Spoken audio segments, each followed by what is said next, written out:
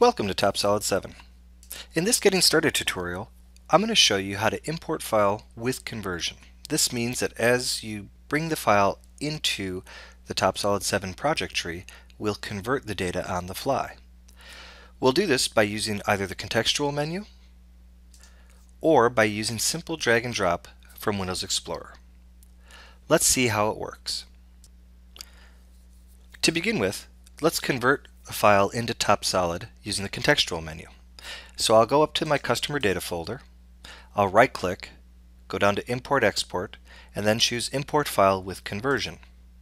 This means the file will be translated as soon as I click Open. Here I've selected my Parasolid file. I'll come down and click Open, and then the translation automatically begins.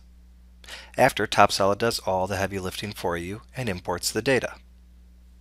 Now there's another way to do this. Let's have a look at that as well. First I'm going to delete this file. Now what I'm going to do is I'm going to bring up my data folder here where I have the same Parasolid file but in my view within Windows Explorer.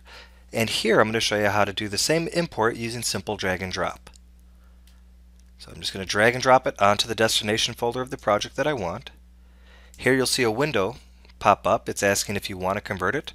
You'll simply click yes, validate, and again TopSolid does the heavy lifting for you and translates the data.